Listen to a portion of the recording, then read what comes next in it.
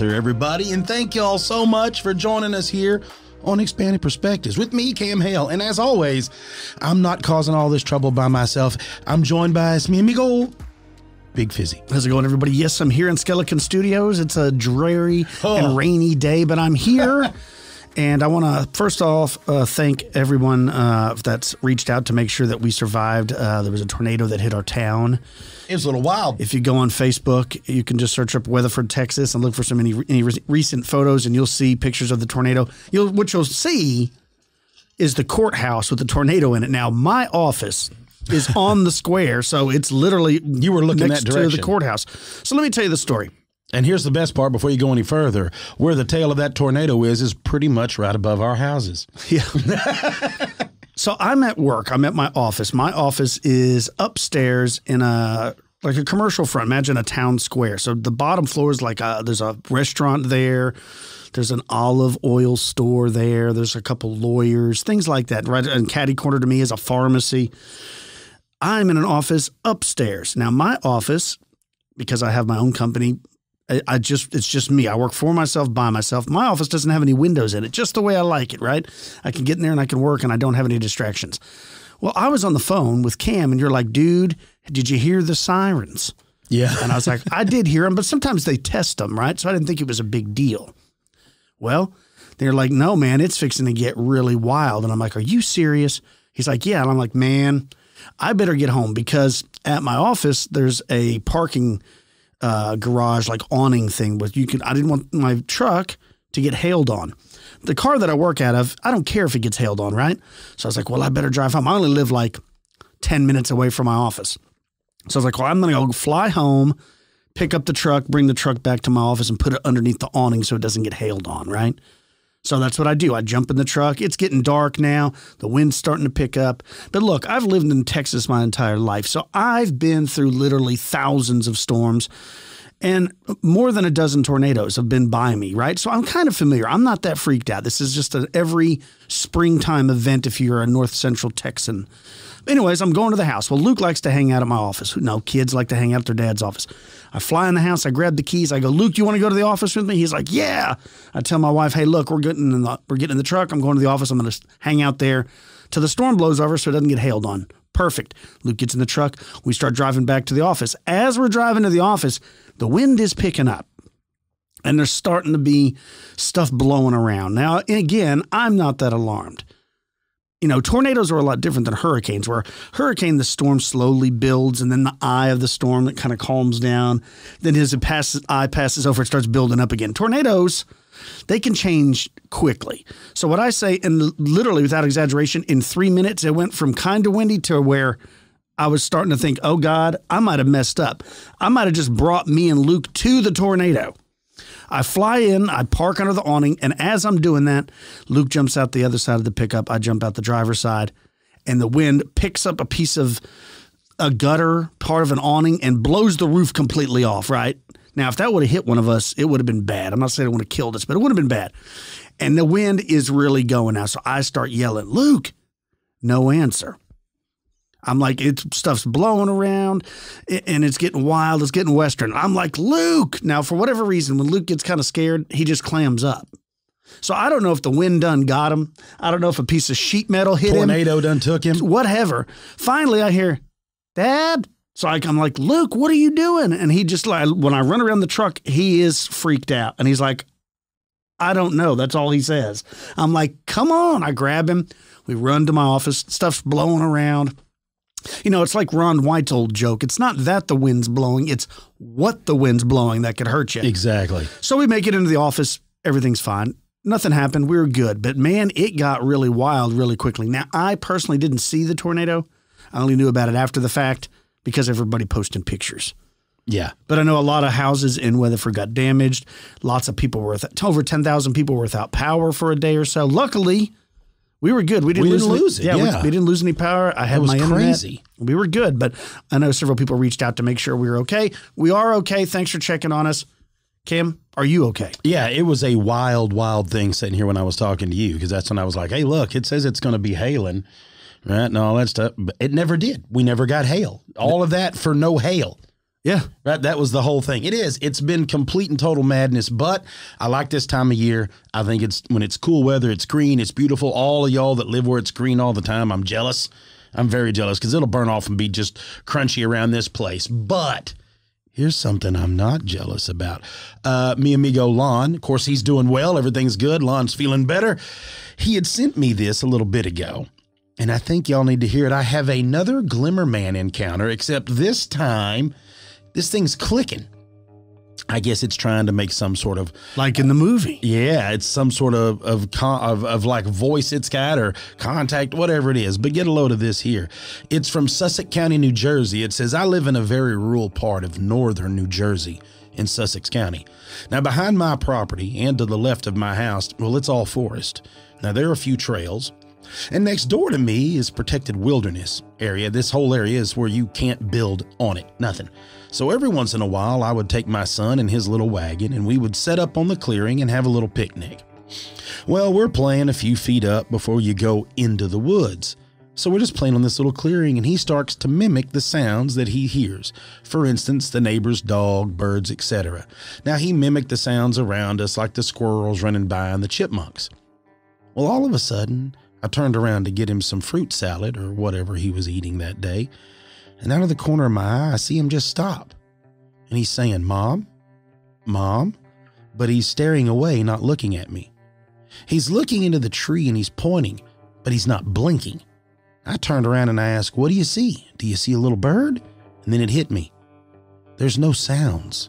It's just like Luke. That's what Luke was doing. Yeah. He was just sitting there like he didn't know what to do. Completely froze, right? Yeah. But there's no sound. Nothing. There's no sound of anything. Says he starts walking into the woods, but the whole time he's looking up. He's still not looking where he's going and pointing up in the tree. The only movement I see besides my son are leaves rustling in the trees. Then I see it, and it's like heat rising up off the concrete on a sunny day. But it's in the tree, and it's like it's crouched down. One arm is out to the side, and its knees are bent. Immediately, I feel this thing's glare burning into me. Then I hear the clicking sound. As soon as his eyes snapped to me, my son looked at me and panicked. It literally had the shape of a humanoid. It's so hard to explain because it was human-like, but the way it was crouched reminded me of a praying mantis. My son is then mimicking a clicking sound that this thing was making. I grab my son and we run back to the house. All the food and everything is just left there in the woods where we were. I told my friend about what we experienced that evening, and he went back into the woods and gathered my belongings. He stayed in the woods for about an hour, telling me later that he did not see or hear anything unusual. That was 6 months ago. It's now February of 2023. I've read a few Glimmer Man reports from others online, and when I go outside during the day, I occasionally hear those same clicking sounds coming from the woods. Now at night, while in bed, I hear the faint clicking sounds emanating from the deep woods. I believe that this Glimmer Man is stalking us. I asked my neighbors if they heard the strange clicking sounds. They have not. Maybe I'm the only one allowed to hear them. I'll keep you updated, M. Now, Lon goes on to make a note here that Lon actually talked to M, and it says that he finds a clicking sound interesting since can't recall receiving previous reports where any of that's occurred. And goes on, and Lon says it's very reminiscent of the sounds made by the predator that's cloaked in that, the whole thing. Yeah, also in the movie Signs. Yep. Remember when they're in the cornfields and stuff, they're clicking?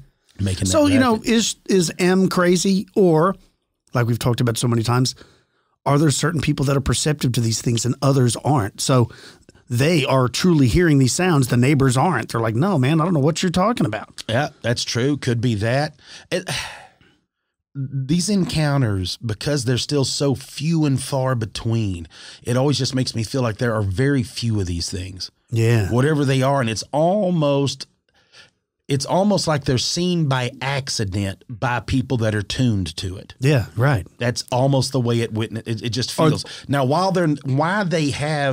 you can't say they're nefarious, but crouching in a tree looks a little nefarious. You don't just climb a tree and then crouch and just watch people. Don't? I do. Oh, they don't. I do it in the park all the time. Yeah. Like you seen the movie The Prophecy? Remember that old movie? Yeah. I wished I could sit on the back of a chair Where like Viggo that. Mortensen, remember? Isn't he He's the devil. Yeah. Yeah, but I wished I could sit on the back of a chair like they do, like you crouch like a bird and something like that. That'd be pretty cool. But anyway, I don't know, man. Maybe it is. Maybe they're always there and they're always nefarious and only a select few people can see them. Or it's just maybe. Or is it not the few people that can see them, but they're being targeted? So whatever the predator thing is it's toying with you. Well, I will just say this. All of you that have ever sent in stories about the Glimmer Man and all the questions we've gotten, all that about that, I tell you one thing. If you've seen a Glimmer Man, if you've had any sort of encounter, you must be a great warrior because the predator only went after like real great warriors. That's true. Real tough things. So whatever it is, you are a great warrior. That's true. Remember, he only hunted somebody that was up to the challenge. Up to the challenge. That's right. So if you've seen it, you're up to the challenge. That's a good point. I never thought of that. You just don't engage it. It's like he's inviting you to one-on-one combat. Yeah. I wouldn't accept at all. None of that stuff because they put that crush stuff on him. And, yeah, look, he's tougher than you, but just know that he's challenging you. Check this out. It says, I'm up north, and this is northern Michigan, by the way, and anybody who knows anything about Michigan, once you get past the center of Michigan, it's pretty much all wilderness up until you get into Canada. So my wife's family has a cabin, probably 3 hours north of where we live, in a place called Vanderbilt. It's a very small village. Their place is way out in the sticks. There's one street, and the street is maybe a mile long, and there are 6 houses on the whole street. So it's a small cabin, and it sits maybe close to 70 acres, but it's all wooded. Just totally wooded. So the next door neighbor is close, but then after that, you're probably about a half a mile before you get to the next person. So we're up there on a couple of four-wheelers. We go up there a lot. We take our four-wheelers, take a bunch of gas, and we ride like the whole family. So this one time, I don't know what in the hell possessed me to do this, but 5 o'clock or 6 o'clock up there is not like it is when you're in a city because there's no streetlights and you're totally in the forest. So I've ridden it. I've been going up there for nearly 15 to 20 years by the time this happened, and I've never seen anything. I've not even ever heard anything strange. There was no indication that anything sketchy at all would be going on. So I get my daughters, 2 of my daughters. So we jump on our four-wheelers, and my thing is like you take a main road down probably a mile, and then you turn off onto a dirt road, then you take that road around. Then you're going to the woods, and there's these things called 2 tracks, and this and that. It's kind of a place where there's enough area for one vehicle or one four-wheeler, and then that's where you hit all the cool trails. So as we're on the main road, it's still pretty open because it's paved road, and it's 2 lanes, one going each way. It's pretty wide open and it's not dark, but the lights of the four-wheelers are on. So we go and make a left, and we get on the dirt road I was talking about. This is a main kind of what you consider a main road back there. It's not technically inside the woods where the 2-track is, so it's a place where you could drive a truck or a car if you really wanted to. So we make the first couple of turns going back there before even getting really into the woods. Finally, we get to the 2 tracks. It's like it went from 5 to 6 o'clock to midnight immediately. I'm like, oh no, maybe this is a bad idea. I started to have this strange and funny feeling. So I stopped my daughters and I'm like, maybe we should turn around. I usually allow both of them to go in front of me and turn around. And I said, I don't know, I don't feel right. Maybe we should go right back to the cabin. So we're on like not even 5 to 10 minutes from the cabin at this point. We turn around and start heading back to the cabin. And as we head back, I'm in back and they're in front, both of them. I look to my left, and here's what's really weird and kind of, I don't know really how to describe this or how your mind works when you're seeing something that you just passed, but you can't believe what it is you're seeing. My mind, it couldn't process it. I looked over, and the only thing I can think of is just 2 people on horses, because that's the only thing my mind could process. They were human-like figures, and they were tall. So tall that they would have to be someone sitting on top of a horse. That's the first thing my mind processed, and they're just standing still, not moving one muscle. and there's two of them. One is clearly taller than the other by almost a full foot. So I was just looking at them.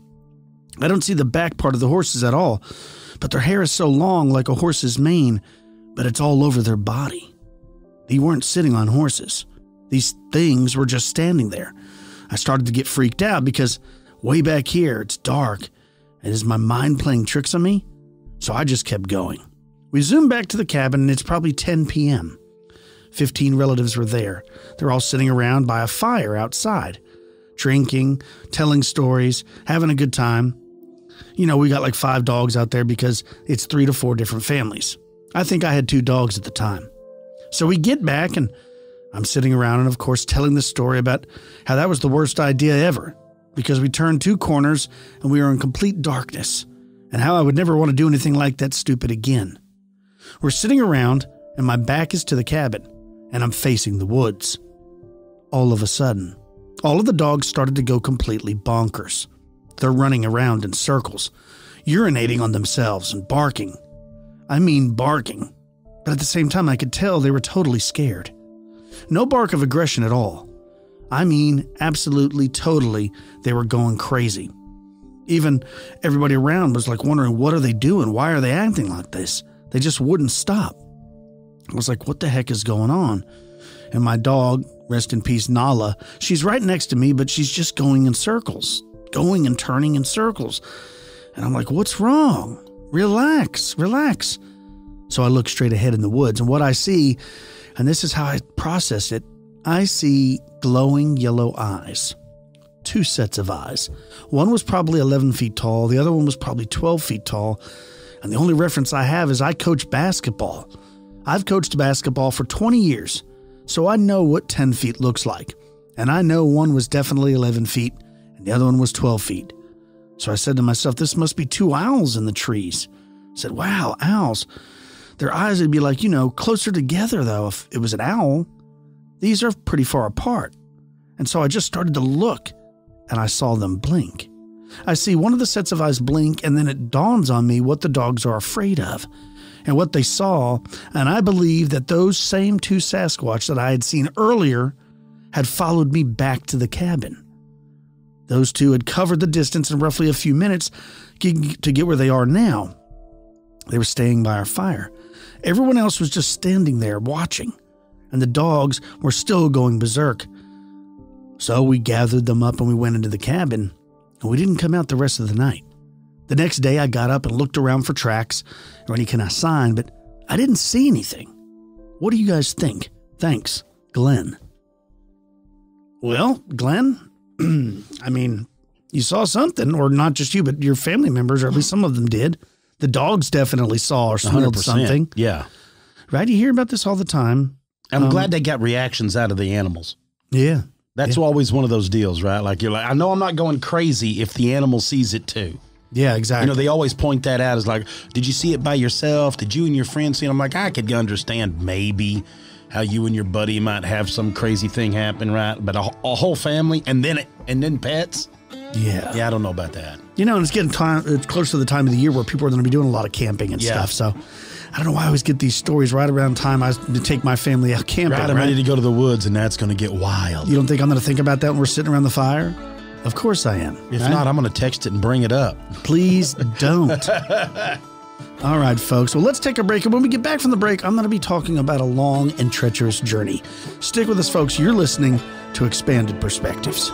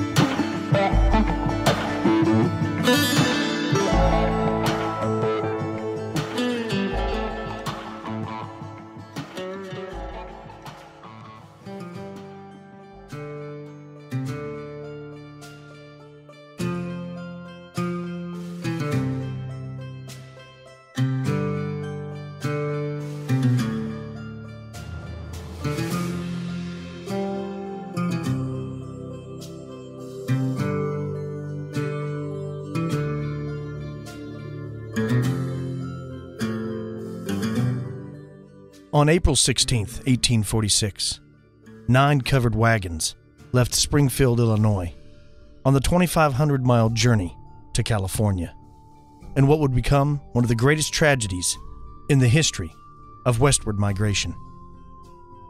The originator of this group was a man named James Fraser Reed, an Illinois businessman eager to build a greater fortune in the rich land of California.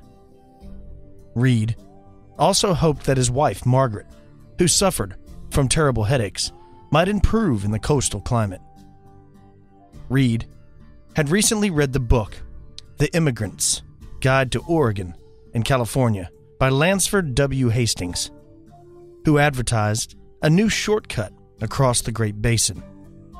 This new route enticed travelers by advertising that it would save the pioneers 350 to 400 miles on easy terrain.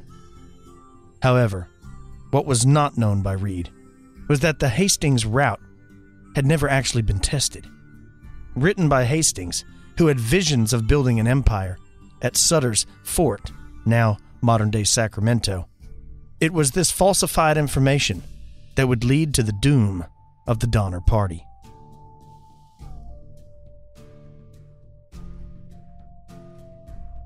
Reed soon found others seeking adventure and fortune in the vast West, including the Donner family, the Graves, the Breens, the Murphys, the Eddies, the McCutcheons, the Kessbergs, and the Wolffingers, as well as 7 Teamsters and a number of bachelors.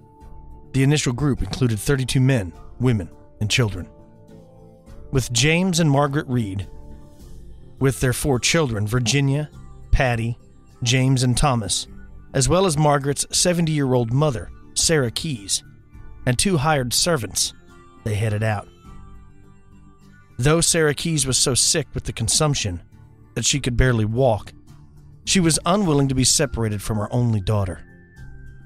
James Reed was determined his family would not suffer on the long journey, as his wagon was an extravagant 2-story affair with a built-in iron stove, spring-cushioned seats, and bunks for sleeping. Taking 8 oxen to pull these luxurious wagons, Reed's 12-year-old daughter, Virginia, dubbed it the Pioneer Palace Car. In 9 brand-new wagons, the group estimated the trip would take 4 months to cross the plains, deserts, mountain ranges, and rivers in their quest for California. Their first destination was Independence, Missouri, which was the main jumping-off point for the Oregon and California trails. Also in the group were the families of George and Jacob Donner. George Donner was a successful 62-year-old farmer who had migrated 5 times before settling in Springfield, Illinois. Along with his brother Jacob, obviously adventurous, the brothers decided to make one last trip to California, which unfortunately would be their last. With George were his 3rd wife, Tamzine, their 3 children, Frances, Georgia, and Eliza, and George's 2 daughters from a previous marriage, Elitha and Leanna. Jacob Donner and his wife Elizabeth brought their 5 children, George, Mary, Isaac, Samuel, and Louis, as well as Miss Donner's 2 children from a previous marriage, Solomon and William Hook. Also, along with them were 2 Teamsters, Noah James and Samuel Shoemaker, as well as a friend named John Denton. In the bottom of Jacob Donner's saddlebag was a copy of Lansford's Immigrant's Guide, and with its tantalizing talk of a faster route to the Promised Land. Ironically, on the very day that the Illinois Party started west from Springfield, Lansford Hastings himself prepared to head east from California to see what the shortcut he had written about was really like.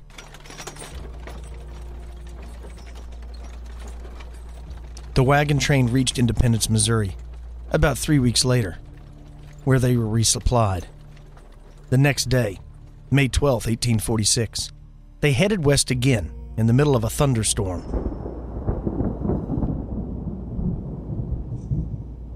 A week later, they joined a large wagon train, captained by Colonel William H. Russell, that was camped on Indian Creek, about 100 miles west of Independence. Along the entire journey, others would join the group until its size numbered now 87. On May 25th, the train was held for several days by high water at the Big Blue River, near present-day Marysville, Kansas. It was here that the train would experience its first death, when Sarah Keyes died and was buried next to the river. We pray to thee, our God, this day for the blessings you provide. But from ashes to ashes and from dust to dust, so it must be.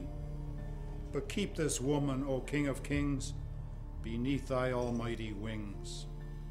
O God, the spirit of all our joys, the cause of our delights. After building ferries to cross the water, the party was on their way again, following the Platte River for the next month. Along the way, William Russell resigned as the captain of the wagon train, and the position was assumed by a man named William Boggs. Encountering few problems along the trail, the pioneers reached Fort Laramie just 1 week behind schedule on June 27, 1846. At Fort Laramie, James Reed ran into an old friend from Illinois by the name of James Clyman, who had just traveled the new route eastwardly with Lansford Hastings. Clyman advised Reed not to take the Hastings route, stating that the road was barely passable on foot and would be impossible with wagons. Also, warning him of the Great Desert and the Sierra Nevadas, though he strongly suggested that the party take the regular wagon trail rather than this new false route. Reed would later ignore his warning in an attempt to reach their destination more quickly. Joined by other wagons in Fort Laramie, the pioneers were met by a man carrying a letter from Lansford W. Hastings at the Continental Divide on July 11th. The letter stated that Hastings would meet the immigrants at Fort Bridger and lead them on his cutoff, which passed south of the Great Salt Lake, instead of detouring northwest via Fort Hall, which is present-day Pocatello, Idaho. The letter successfully allayed any fears that the party might have regarding the Hastings cutoff. On July 19th, the wagon train arrived at the Little Sandy River in present-day Wyoming, where the trail parted into two routes, the northerly known route and the untested Hastings cutoff. Here, the train split, with the majority of the large caravan taking the safer route. The group preferring the Hastings route elected George Donner as their captain, and soon began the southerly route, reaching Fort Bridger on July 28th. However, upon their arrival at Fort Bridger, no word of Lansford Hastings was around. There was no sign. Only a note left with other immigrants resting at the fort. The note indicated that Hastings had left with another group and that later travelers should follow and catch up. Jim Bridger and his partner, Luis Vasquez, assured the Donner Party that the Hastings cutoff was a good route. Satisfied, the immigrants rested for a few days at the fort, making repairs to their wagons and preparing for the rest of what they thought would be a 7-week-long journey.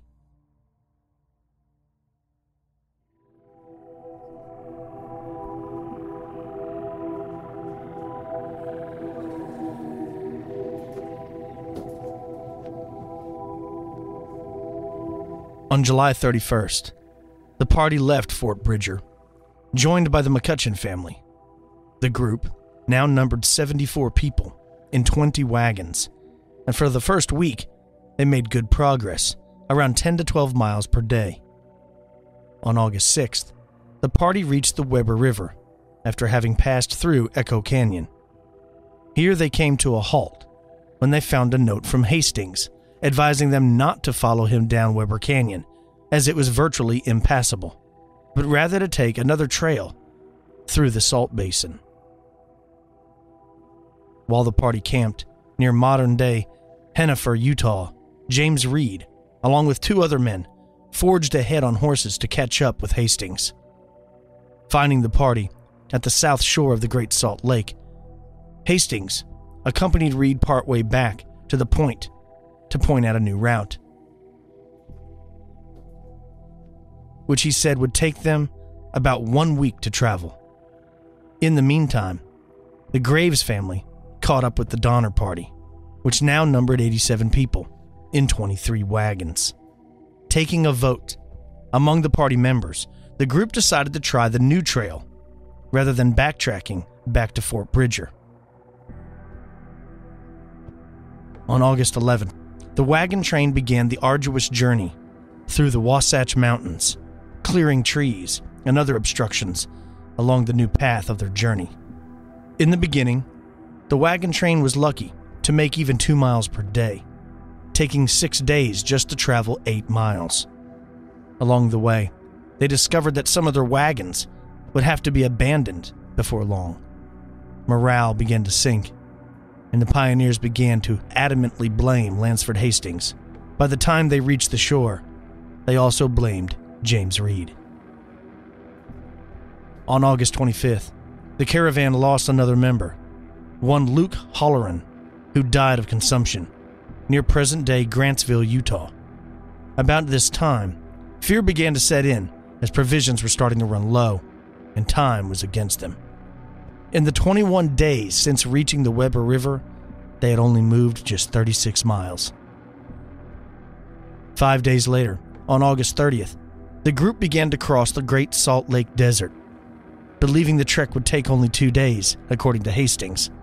However, what they didn't know was that the desert sand was moist and deep, and their wagons quickly got bogged down, severely slowing their progress. On the 3rd day in the desert, their water supply was nearly exhausted, and some of Reed's oxen ran away. When they finally reached the end of the grueling desert 5 days later, on September 4th, the immigrants rested near the base of Pilot Peak for several days. On their 80-mile journey through the Salt Lake Desert, they had lost a total of 32 oxen. Reed was forced to abandon 2 of his wagons, and the Donners, as well as a man named Lewis Kesberg, lost 1 wagon each. On the far side of the desert, an inventory of food was taken and found to be less than adequate for the 600-mile trek still ahead. Ominously, snow powdered the mountain peaks that very night. They reached the Humboldt River on September 26th. Realizing that the difficult journey through the mountains and the desert had depleted their supplies, 2 of the young men traveling with the party, William McCutcheon and Charles Stanton, were sent ahead to Sutter's Fort, California, to bring back supplies. From September 10th through the 25th, the party followed the trail into Nevada, around the Ruby Mountains, finally reaching the Humboldt River on September 26th. It was here that the new trail met up with Hastings' original path. Having traveled an extra 125 miles through the strenuous mountain terrain and dry desert, the disillusioned party's resentment of Hastings and ultimately Reed was increased tremendously. The Donner Party soon reached the junction with the California Trail, about 7 miles west of present-day Elko, Nevada, and spent the next 2 weeks traveling along the Humboldt River. As the disillusionment of the party increased, tempers began to flare in the group. On October 5th, at Iron Point, 2 wagons became entangled, and John Snyder, a teamster of one of the wagons, began to whip his oxen. Infuriated by the teamster's treatment of the oxen, James Reed ordered the man to stop, and when he wouldn't, Reed grabbed his knife and stabbed the teamster in the stomach, killing him. The Donner Party wasted no time in administering their own justice. Though member Lewis Kesberg favored hanging James Reed, the group instead voted to banish him. Leaving his family, Reed was last seen riding off into the west with a man named Walter Heron. The Donner Party continued to travel along the Humboldt River, with the remaining draft animals exhausted. To spare the animals, everyone who could walked. 2 days after the Snyder killing, on October 7th, Lewis Kesberg turned out a Belgian man named Hardcoop. who had been traveling with him. The old man, who couldn't keep up with the rest of the party with his severely swollen feet, began to knock on the other wagon doors, but no one would let him in. Please. I won't be any trouble. I can't walk. Please. For the love of God, please let me in. He was last seen sitting under a large sagebrush, completely exhausted, Please. unable to walk, worn out, I can't walk. and was left there to die. The terrible ordeals of the caravan continued to mount, when on October 12th, their oxen were attacked by Paiute Indians, killing 21 of them with poison-tipped arrows, further depleting the draft animals they had.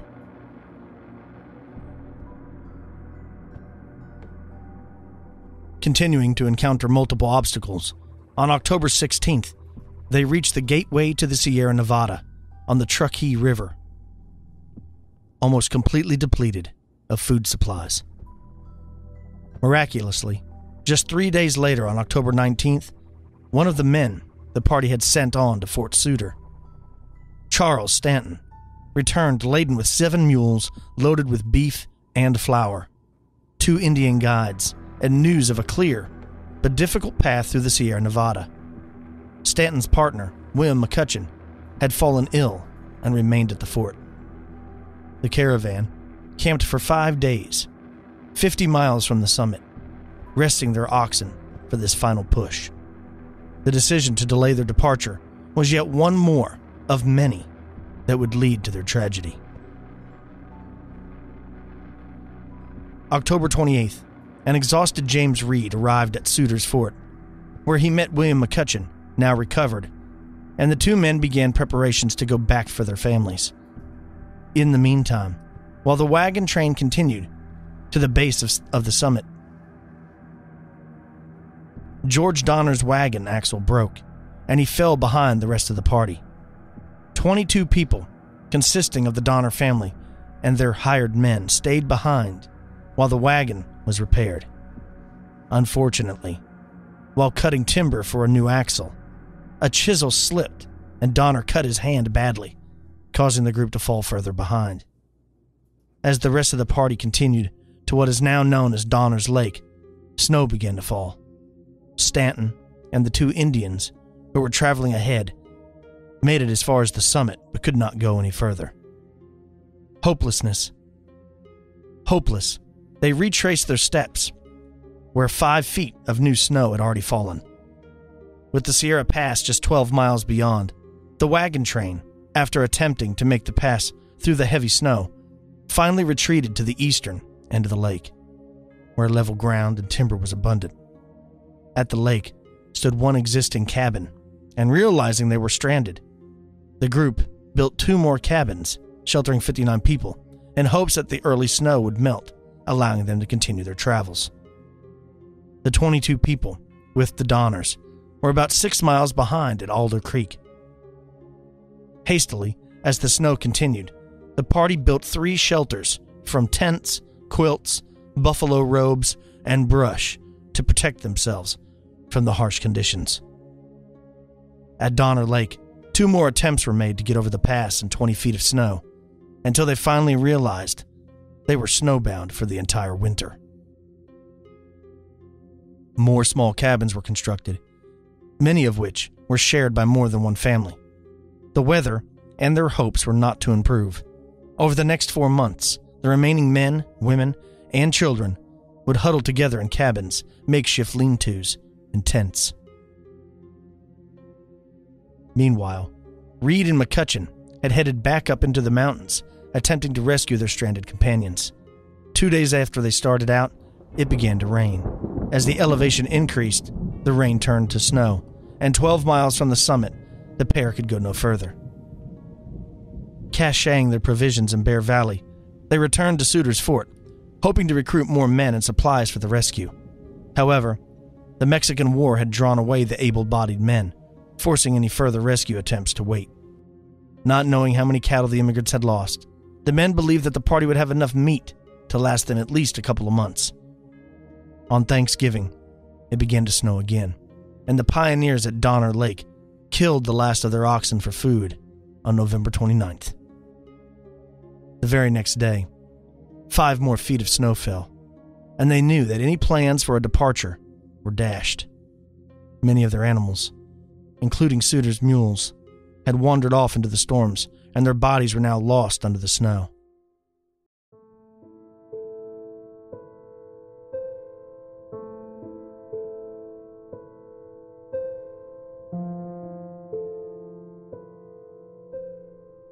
A few days later, their last few cattle were slaughtered for food,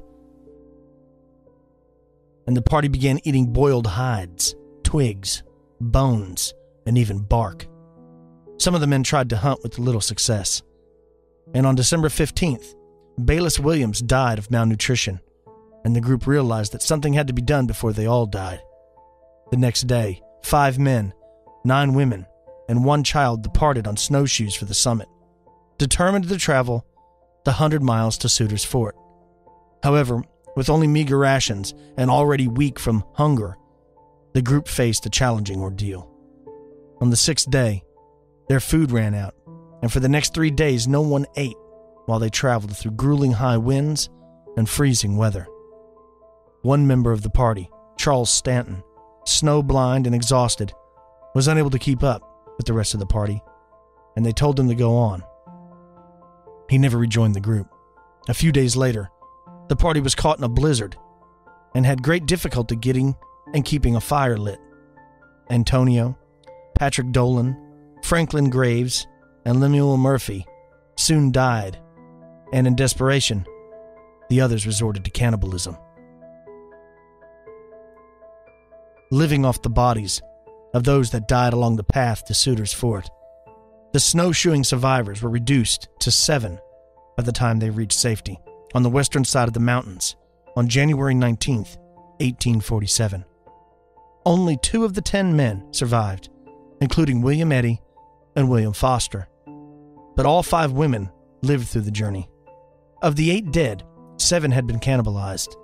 Immediately, messages were dispatched to neighboring settlements as area residents rallied to save the rest of the Donner Party. On February 5th, the first relief party of 7 men left Johnson's ranch, and the second, headed by James Reed, left 2 days later. On February 19th, the first party reached the lake, finding what appeared to be a deserted camp, until the ghostly figure of a woman appeared. 12 of the immigrants were dead, and of the 48 remaining, many had gone crazy or were barely clinging to life. However, the nightmare was by no means over. Not everyone could be taken out at one time, and since no pack animals could be brought in, few food supplies were brought in. The first relief party soon left with 23 refugees, but during the party's travels back to Suter's Fort, 2 more children died. En route, down the mountains, the first relief party met the second relief party coming the opposite way, and the Reed family was reunited after 5 months. On March 1st, the second relief party finally arrived at the lake, finding grisly evidence of cannibalism. The next day, they arrived at Alder Creek to find that the Donners had also resorted to cannibalism. On March 3rd, Reed left the camp with 17 of the starving immigrants, but just 2 days later, they were caught in another blizzard. When it cleared, Isaac Donner had died, and most of the refugees were too weak to travel.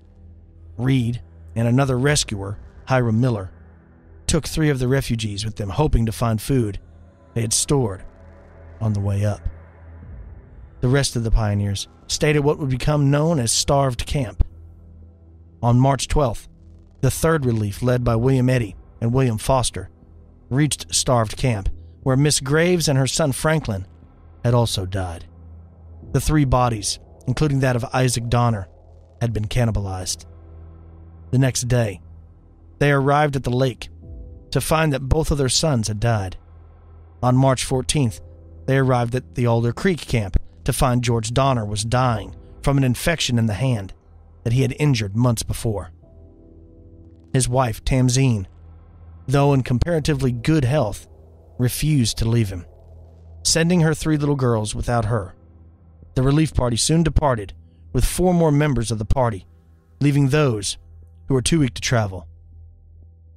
2 rescuers, Jean-Baptiste Trudeau and Nicholas Clark, were left behind to care for the Donners, but soon abandoned them to catch up with the relief party. A 4th rescue party set out in late March, but were soon stranded in a blinding snowstorm for several days. On April 17th, the relief party reached the camps to find only Louis Kessberg alive among the mutilated remains of his former companions. Kessberg was the last member of the Donner Party to arrive at Sutter's Fort on April 29th. It took 2 months and 4 relief parties to rescue the entire surviving Donner Party. In the Donner Party tragedy, 2/3 of the men in the party perished, while 2/3 of the women and children lived. 41 individuals died, and 46 survived. In the end, 5 had died before reaching the mountains. 35 perished either at the mountain camps or trying to cross the mountains, and 1 died just after reaching the valley. Many of those who survived lost toes due to frostbite. The story of the Donner tragedy quickly spread across the country. Newspapers printed letters and diaries and accused the travelers of bad conduct, cannibalism, and even murder. The surviving members had differing viewpoints, biases, and recollections as to what actually happened. It was never extremely clear. Some blamed the power-hungry Lansford W. Hastings for the tragedy, while others blamed James Reed for not heeding Kleinman's warnings about the deadly route. After the publicity, immigration to California fell off sharply, and Hastings' cutoff was all but abandoned. Then, in January 1848, gold was discovered at John Sutter's mill in Coloma, and gold-hungry travelers began to rush out west once again. By late 1849, more than 100,000 people had come to California in search of gold near the streams and canyons where the Donner Party had suffered. Donner Lake, named for the party, is today a popular mountain resort near Truckee, California, and the Donner Camp has been designated as a National Historic Landmark. The Donner Camp has been the site of many archaeological excavations.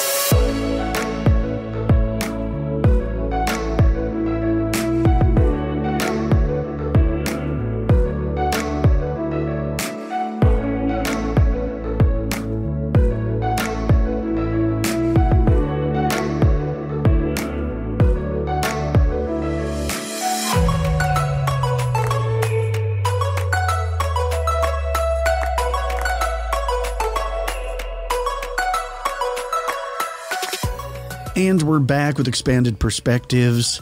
You know, we've got it so easy, and I know everybody, and look, I'm guilty of it too. It's because it's the times we live in. You think you have it really bad, but then you go back just a couple hundred generations and you get these old pioneers and stuff that are trekking across the United States with a stagecoach by horse. You want to talk about hard times. Not just is the weather tough. You got to put up with all the natives trying to kill you.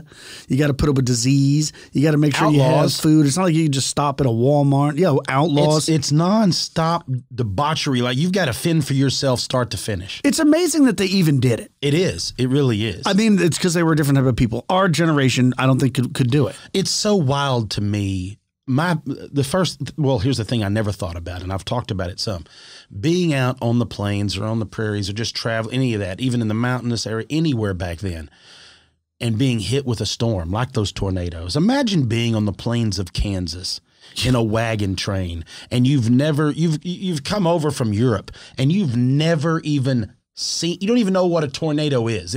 No, and then all of a sudden there is this giant monster in the sky, and here it comes, and whatever it touches, it destroys. Like, it just scatters everything for miles. Yeah, say it doesn't kill you, but it just totally wrecks your stuff. Like, that's it. That's all your provisions. You're dead. You got nothing. It did kill you. It just didn't kill you right then. It just killed you in the long game.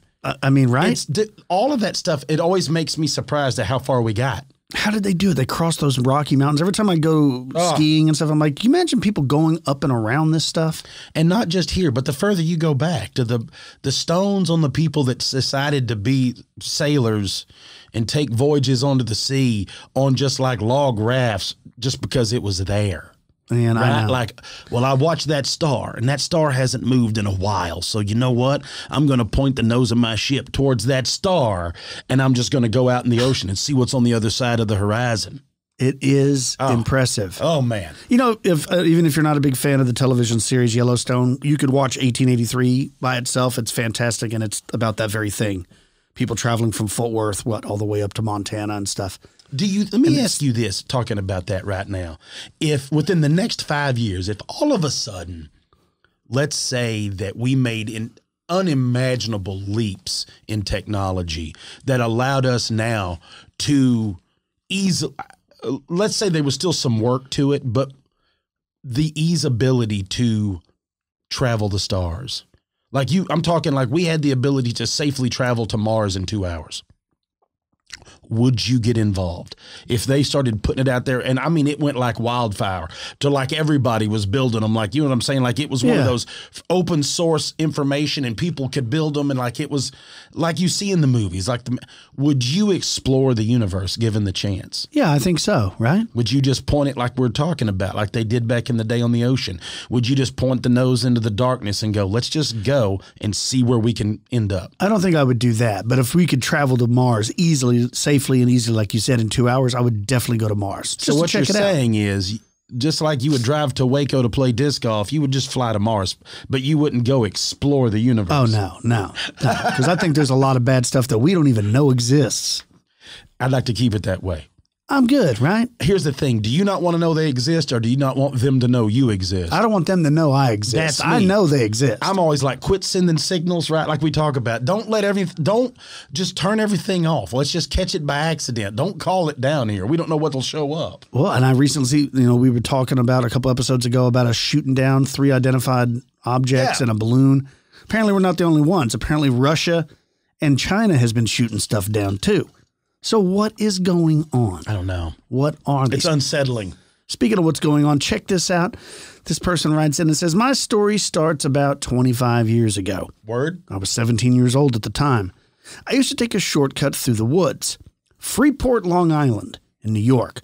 And heading towards the shortcut, I'd say maybe around 12 blocks, I had to go through like a marshy swamp area. About 100 yards in, and it's dark. It's in the back of an old railroad station. Not lit very well. You could barely see. You could maybe see 20 or 30 yards, but that's about it. About 100 yards in there, I had to follow a trail along a fence. I had to sit down to smoke a cigarette. I was just sitting there, 17 years old, and I'm not scared of much, especially growing up in New York. All kinds of surprises until after this experience. So I'm out near the marsh. I'm sitting down out near the marsh, and I hear some dog tags, clanking together. I didn't think much of it. There are a lot of dogs out there goofing off. As I sat there, the chains just started coming closer. The tags were clinking and clanking, and also were coming closer. So I'm thinking that a dog is on its way. No big deal. No need for alarm. As my ears, I used mostly because I couldn't really see. To my left was a creek that came out of a pipe that came from under the property. It wrapped around in front of me about 10 or 12 yards to drop down into a creek. The creek's about another 10 yards, and there's a sandbank on the other side. Then there's some type of marshy, small trees, and you could see maybe 10 or 20 yards past the creek. Those clanking sounds were coming closer and closer still. My ears are telling me that it should be visible any second. It should be coming into my range, and I still at this time thought it was a dog. I'm expecting to hear a little critter, coming through the grass and leaves and whatnot. and I hear 2 footsteps. I hear something with 2 footsteps. Thump, thump. And it's coming towards me. Not a French poodle, not a German shepherd. 2 distinct footsteps coming through as you can hear the grass and the walking, and the dog chains are still clinking and clanging. That's about when my alarm bells started to go off. I'm thinking, okay, this could be a problem. This isn't what I thought it would be. There's no way you can think this is anything but a problem. Something's wrong, and my ears are telling me that I ought to be able to see this thing by now. It should be right on the other side of the creek, but I don't see anything. This kind of just dragged on for about 20 minutes. It didn't just walk up. I'm thinking, oh crap, maybe it's a serial killer. I'm thinking, I don't know, something bad is going to happen. And I'm looking around trying to figure, should I go back to the right or should I go to the left? And I'm in New York, so it's not always a friendly place. And I'm out in the middle of this swamp. You can't see very good. To get to the back street of the neighborhood I was heading to, I had to make a left about 10 yards or so, go across the pipe to the right and go another 25 yards, then up the side of a hill. That'll bring me to a dead-end street. Straight up there to the neighborhood, and I have about 30 more blocks to get to my house. And the trail on the other side went away from the creek. So whatever would have been done there on that bank would have had a 30-yard trip to where it was, and I had a 30-yard trip to where it was. So I got up and I bolted. I figured I could beat it. I hang to the left, run to the right, and I'm in a full sprint. I'm the athletic type. I'm about 6'2". And just where I got to the point where I would go up this hill, a 10 or 12-foot shadow with red beady eyes stepped up from the bank and was just standing right in my path. 10 or 12 feet. It was huge. It had horns. I froze. I was like, are you kidding me? I could see an outline. It was dark, as dark could be. All you could see was the outline, though. Looking into this creature, it was as dark as night. It had red beady eyes. Not just glowing eyes, but red beady eyes. I froze. I was stuck, and I don't know how long I was there. I stood there contemplating some kind of communication coming at me. Like step into me or something. I don't know. But I didn't want to touch this thing. What any red-blooded 17-year-old do at this point and in this situation, I turned around and I ran. And I ran. And I didn't stop running. I ran all the way home. This was like 40 blocks. This was like 2 miles. I came home sweating, huffing. My parents kind of looked at me odd. I was well raised, you know. Yes, sir. No, sir. Yes, ma'am. I was a Catholic boy. I was almost in shock. I couldn't explain to them what had just happened. I didn't dare. They would have committed me. They would have sent me to a private school or something. I only told one person in my life. I grew up in Catholic schools, and I tried to tell my priest what I saw. It was just a definition of something evil. It wasn't until later I heard your show, and you were talking about shadow beings. And I thought this whole time that I was the only one who've seen one of these, but apparently a lot of people have seen them. I've never seen it again, and I don't dare to. Thanks for all you do, Gentry. Crazy. Another shadow being. Another one. With horns and beady eyes, not glowing eyes. Look, I don't like look, it's not like shadow beings aren't already creepy enough, but now you start giving them horns and beady eyes, right? Like, well, and I like how he said, or she, how they said that they had the impression that it wanted him to walk into it. So what? It could absorb his, like it was calling him to absorb his soul, take him to another plane. Yeah. Like, what is going on? I don't know. It's like it's summoning. Well, there's a lot of that stuff though that we see that it's almost where people talk about being drawn to it. Yeah. Yeah, I mean, that's the whole story with the puckwudgie and stuff is it's trying to lure you into the woods. Still, it's all one and the same. Man, thanks for all the unnerving things today, Brad. I appreciate it. All the unnerving camping stories and all that. I really like that. What do you got planned for your week? My daughter is coming home, so we're going to do a bunch of stuff, and been helping my son a bunch. We've been doing a whole bunch of stuff, and we have a whole bunch of stuff helping him through his company and helping him at one of his properties, rental properties. So I got you. That's what we'll be doing. Right on. Yeah, spring break's coming up, so the kids will be out of school and all that. Boy. I'm running my first ever true D&D campaign. I'm running a little one-shot for you and little Fizzy. Oh, boy, is he ready, because he wants to go see the movie, and I told him you can't go see the movie till you at least play, because he has no concept. Yeah. He knows all the monsters, but he doesn't know how the mechanics work, right? Because he just likes to look at the monsters compendium, all that stuff. Well, heck, I don't know how the mechanics work. Look at me trying to play. Like, I'm terrible, right? Right. Well, let's not forget about our sponsor, HelloFresh. Go to HelloFresh.com right now, /expanded65, and use the promo code 65 to get 65% off plus free shipping. Just go to HelloFresh.com /expanded65 and use the code expanded65. If you have any stories you'd like to share with me and Cam, please send them in, expandedperspectives@yahoo.com. You can call the show, 888-393-2783. That's 888-393-BRUD. Hope everybody out there has a great week. Till next time, I'm Kyle. He's Cam. Peace, y'all.